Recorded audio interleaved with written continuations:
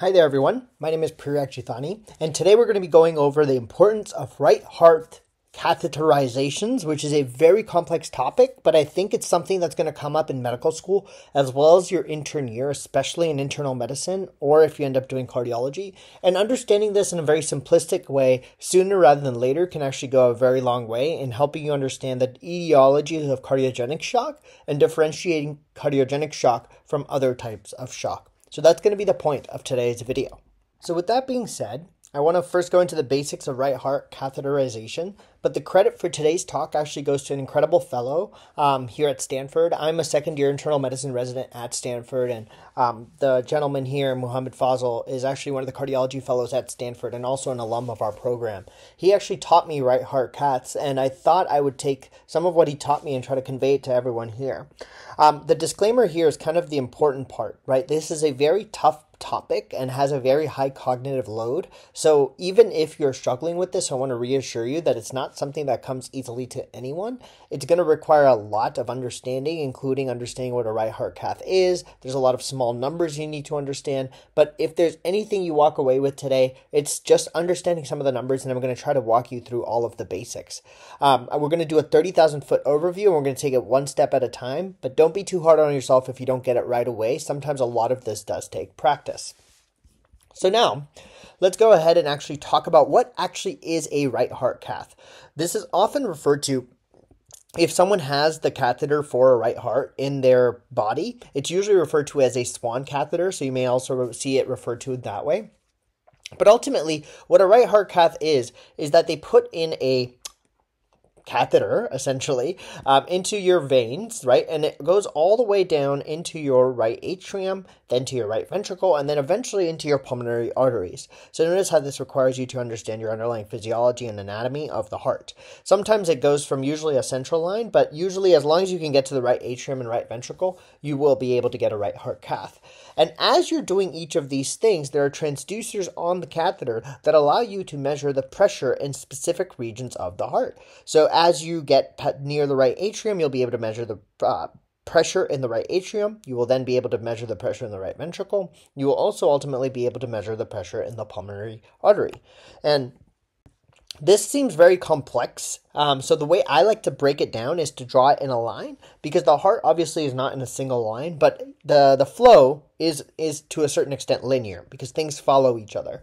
So as I said, you get a catheter from either the superior or inferior vena cava. It then goes into your right atrium. From right atrium, it goes through the tricuspid valve into your right ventricle, and then from the right ventricle it goes into the lungs, and then from the lungs it can often go into the left atrium. The catheter doesn't go all the way to the left atrium, but the whole point is that this is a flow, right?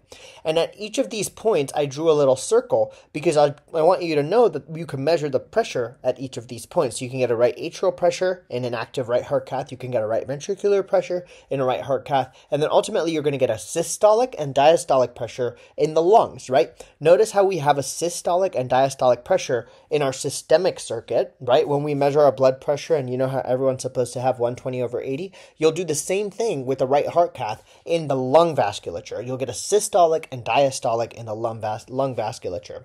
And then by the time you get to a lung vasculature, you can often have a what's called a wedge that you can blow up, and you can get a pulmonary capillary wedge pressure. And you do that usually by blowing up a small tube, and that tube occludes a pulmonary artery, a very small part of it, or pulmonary capillary. And so when it occludes that, you can actually get a wedge pressure, which I'm going to go into what exactly that means, but it essentially is a proxy for the left atrial pressure, because when you blow up that bubble, essentially, in the pulmonary capillary, you'll be able to occlude that entire capillary, and the pressure will be only measured distal to that occlusion you just made, and that will essentially be the left atrial pressure as a proxy, and we usually call that the pulmonary capillary wedge pressure.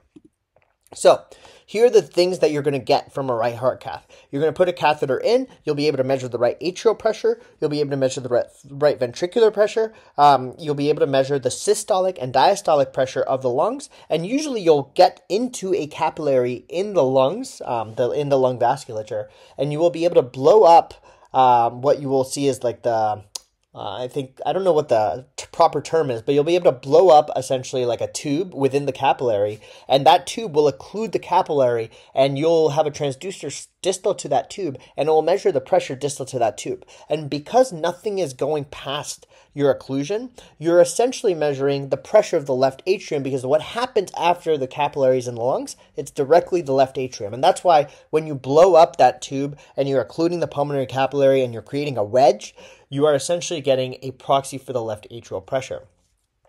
That is ultimately what you're going to get with a right heart cath. There's a very interesting thing that you can also get with a right heart cath. You can also measure a cardiac output. I'm not going to go into why or how you can measure this. It's actually fascinating, but it's beyond the scope of today. But I want you to know that when you get a right heart cath, you're going to be looking for a few numbers: the right atrial pressure, right ventricular pressure, pulmonary capillary wedge pressure, the lung pressures, including the systolic and diastolic lung pressures, and then ultimately, if you need it, you can also get a cardiac output. And so why did I bring you through all of this? The reason I brought you through all of this is because I want you to know that you're going to get this information anytime you get a right heart catheterization. And that's what's present here on the right side of on your left side of the screen. And then once you have this information, I want you to ask yourself 3 questions. Always ask these 3 questions anytime you get a right heart cath, because it will make your life much easier. And those 3 questions are there elevated pulmonary artery pressures? Yes or no? It's going to be very easy for you to answer once you know what the normal is. The second one is the cardiac output decreased? Notice that I told you can get the cardiac output from a right heart cath, so I want you to tell me if it's decreased. And the third thing you want to tell me is the patient wet or dry? And this is going to be based obviously on your physical exam. If someone has crackles, lower extremity edema, elevated JVD, that's a sign that a patient is wet, because they clearly have evidence of vasculature overload with fluid, right? But you can also measure if someone is wet or dry from a purely pressure standpoint, because if the person is wet, their right atrium is going to have elevated pressures, because everything that ends up coming back from your body goes to the right atrium. And if you are wet, that means that the right atrium is facing a lot of large pressures and stuff is backing up and causing a lot of congestion. Okay, so those are all the things I want you to answer, the 3 things. And when you answer those 3 things, you'd be very surprised, but life's going to get pretty good. So let's start with an example, because this always makes things a bit easier. I want to start with a normal physiology. If you did a right heart catheterization in me, or someone who has normal physiology and is not in cardiogenic shock, these are very good numbers for everyone to know. I want you to know a normal right atrial pressure, which is usually between 0 to 8 millimeters of mercury. Then I want you to know a normal pulmonary artery pressure. If the systolic and diastolic is usually 30/15. More importantly, the mean pulmonary artery pressure is usually the same thing as the MAP, which we have in the systemic vasculature, which is 1/3 the systolic pulmonary artery pressure plus 2/3 of the diastolic pulmonary artery pressure.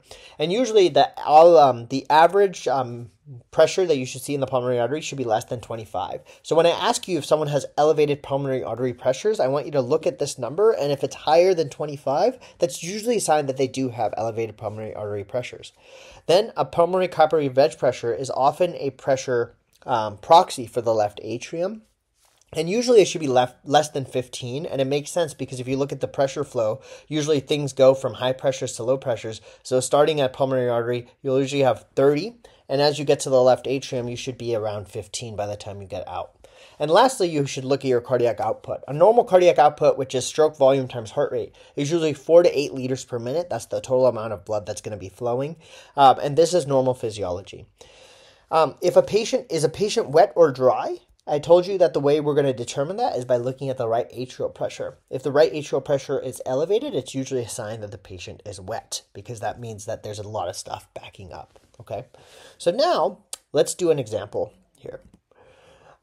If I told you we have a patient with the right atrial pressure, we do a right heart cath, and we see that the right atrial pressure is 25. We see the pulmonary artery pressure is 45/23 with a mean of around 34. And we see the capillary wedge pressure is 22. And we see the cardiac output is 2.1. Let's ask ourselves these 3 questions. Are there elevated pulmonary artery pressures? Feel free to pause the video, but yes, there are, right? You can see that the pressure in the pulmonary artery is 34, clearly higher than 25. The second question I'm asking is the cardiac output decreased? Yes, it's definitely decreased, because usually you're between 4 to 8 and it's 2.1. And the third one is the patient wet or dry? Well, in this case, I think the patient is wet, right? Because the right atrial pressure is very high. Obviously, you want to now overlap this with your physical exam. Does the patient have lower extremity edema? Does the patient have elevated JVD? Does the patient have any evidence of, hepatojugular reflux? Those are all things that you can look for on your physical exam to suggest signs of volume overload. Now that you have these three things, you can start putting these things together. Patient has a decreased cardiac output, right? So maybe they have some level of cardiogenic issues. You can't say that they're in shock unless you have a lactate or signs of end organ damage. But let's say I told you that they did have a lactate and they clearly were short of breath and they clearly are having issues. Then at this point, I would also see that, oh, well, they're clearly wet because their volume up. So at that point, I think the physiology here would be cardiogenic shock from a wet standpoint, right? Now, let's do the same example again.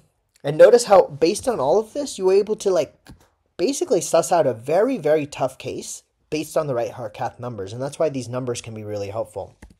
Let's do an example before we kind of round out this video, which can be very tough. Let's say you have a right atrial pressure of 7. You have a pulmonary artery pressure of 35/20, pulmonary capillary veg pressure of 19, and a cardiac output again of 2.1. So ask yourselves the three questions again. Are there elevated pulmonary artery pressures? Yes.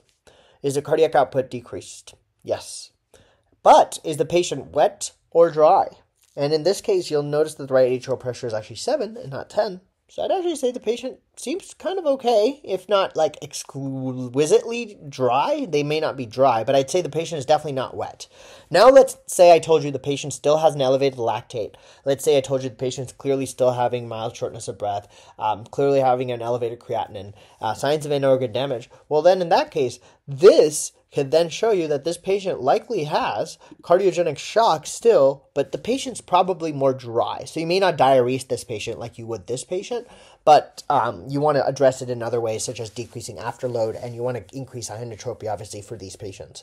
So this is kind of what I wanted to go through today, because right heart caths can be very, very tough. But if you ask yourself these three questions and you'll see these informations and you know how you're getting this information, you can actually elucidate a lot of very tough physiology just purely based on numbers. So hopefully you all enjoyed this video. If you did, drop a like, comment, share, subscribe, and I'll see you all in the next one. Peace.